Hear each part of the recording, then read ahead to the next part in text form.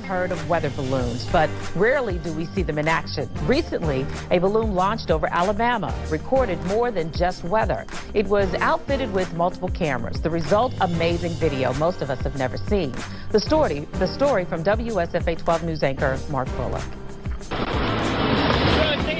These employees of Home Instead, an East Alabama home health care business, decided on a unique way to market their company, with a weather balloon. They chronicled their experiment on YouTube,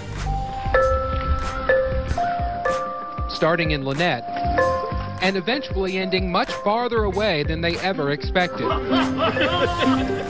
On board the balloon, a bobblehead modeled after Home Instead's owner, Jason Sager, and multiple cameras. The video, fascinating, documenting the balloon's rise through the clouds and eventually reaching the edge of space.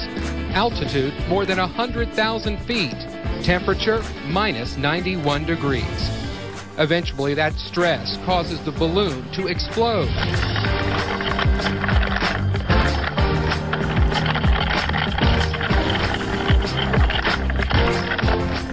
And as it descended back to Earth, Sager and his team monitored its position on their iPad, shocked to learn their balloon landed not just a few miles away, but 100 in a tree north of Montgomery. Well, have you seen the biggest? Sager says he never would have found the balloon if it weren't for help from the Colemans. That's the family that owns the property in Autauga County where it landed.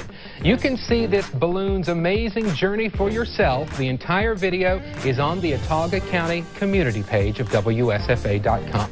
I'm Mark Bullock, WSFA 12 News.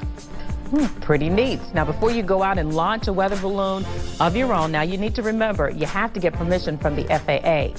Jason and his team got approvals from local airports and military bases.